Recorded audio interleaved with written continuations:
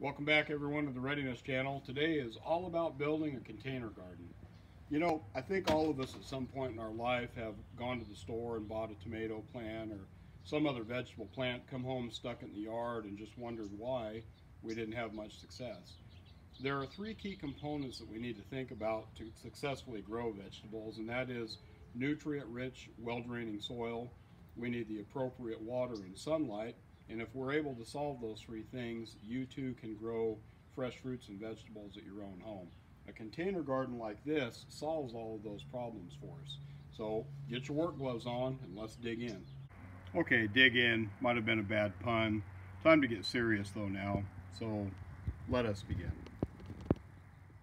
You purchased your pot, you brought it home, now what? You'll notice a lot of these do not have a drainage hole in the bottom of them when you first purchase them. It's easy to remedy. We're simply going to take this pot. I'm just going to use a 1-inch spade drill and drill a hole right in the middle. You could drill smaller holes around the perimeter. There's all kinds of different ways you can do it, but this works fine for me.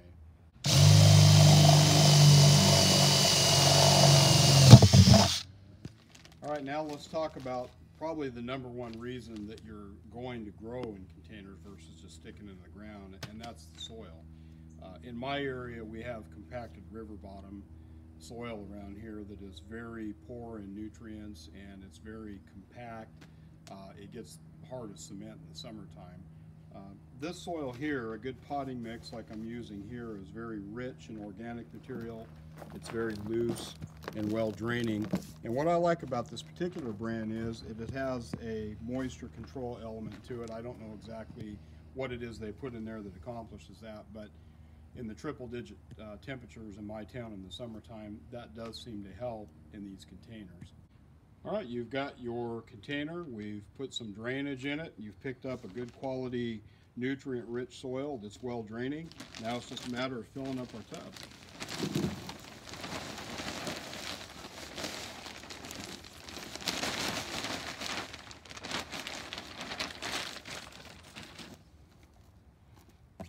Setting up our little garden area was easily accomplished by just placing some shovelfuls of dirt in each spot I was going to place a container. I leveled it and compacted the soil and then placed these concrete pavers in each location. I've opted to use these plastic trays at the bottom of each container just due to the high summertime temps in my area. This allows a little bit of water reservoir at the bottom of the container so that the soil doesn't get too dry in between watering sessions. I set up these tubs to be automatically irrigated by my sprinkler system, and I'm going to show you how to set that up now. To set up my automatic irrigation drip lines on my tubs, I simply located my automatic irrigation system already placed in my yard. You're used to seeing standard sprinkler heads like this somewhere in your yard. I'm going to show you how to access this and convert it to the drip line system that we're going to use on our container garden. I built a mock-up of a standard sprinkler system that you'll commonly find in most areas. The sprinkler shot that I just showed you a minute ago, looking down on the top of the sprinkler in the dirt, this is what it's going to look like in the ground. You'll have a PVC pipe running around the perimeter or irrigation field in your system. You'll have a threaded riser in there, and the pop-up sprinkler is threaded onto that. So how do we convert this over to a drip line irrigation for our container garden? We're going to simply dig out some of the dirt around the sprinkler, just enough to allow you to unscrew it from the riser. Once you get that off, you can just get rid of that. Down on the ground, there'll be a hole, and you'll have to reach down in there with a tool like this that will allow you to access the riser and unscrew it from the pipe. Once you've got that out of there, we're just left with the pipe, the fitting, and the threaded end on it ready to go. Depending on where you live, the depths of these systems can range from 4 to 6 inches, maybe more in areas with heavy frost. I don't know. Where we live in California, I believe 6 inches is kind of a standard, maybe 4 in some areas. So you'll just have to determine what length riser you need. You can pick these up at any big box store in different lengths. Once you've determined how far you want this coming up out of the ground, you just reach down in, tighten that up good and tight where you don't have any leaks down in the ground. And then there are several manifolds available for this type of irrigation system. This is just one, and we're going to simply We'll screw that right on top of our riser, and then it's just a matter of connecting our plastic tubing to the manifold and running it to our tub, where we'll set up the emitter to water our container garden, and I'll show you that now. Now our manifold is sticking up out of the ground as we showed you in our mock-up. I've got one of the ports open here for a line. I'm just going to take a roll of drip line tubing. We're going to just press it on there and make sure it's good and tight. Now it's just simply a matter of running it over here where we have, give yourself enough slack on these.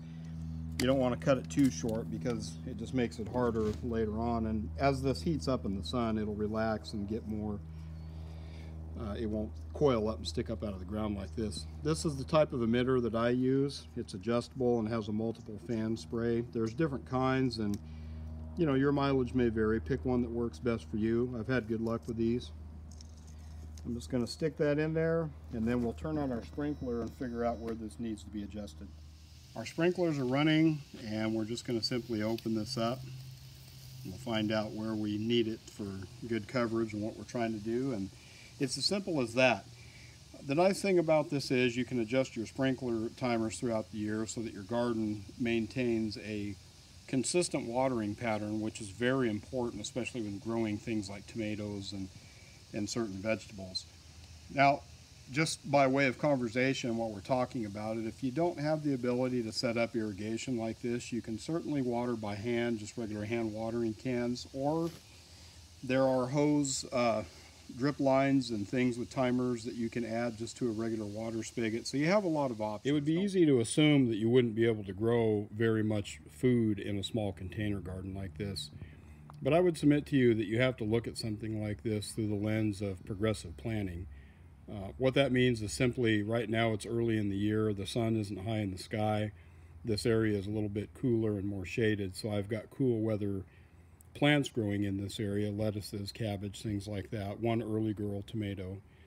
And as the summer progresses into a more, this area gets to be more of a sunlit, hot area, then these plants will be over with, and then we move into zucchini, peppers, eggplants, and things like that. So if you look at your container garden as a progressive planting method, then you'll be able to grow a great deal of food out of a relatively small area. And I guess this is as good a time as any to bring up the question that I'm sure some have, and that is, does preparedness and gardening have anything to do with one another?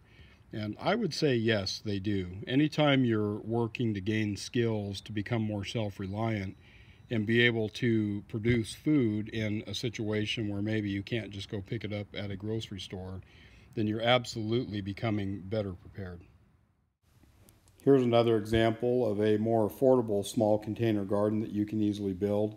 These are plain 5-gallon food grade buckets that I've drilled a couple of 3/8 drainage holes in the bottom of.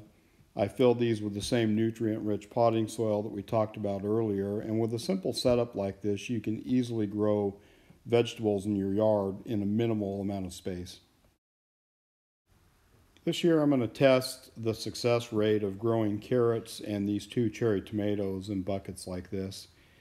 The carrots I'm starting from seed in the left-hand bucket, just a direct sow method.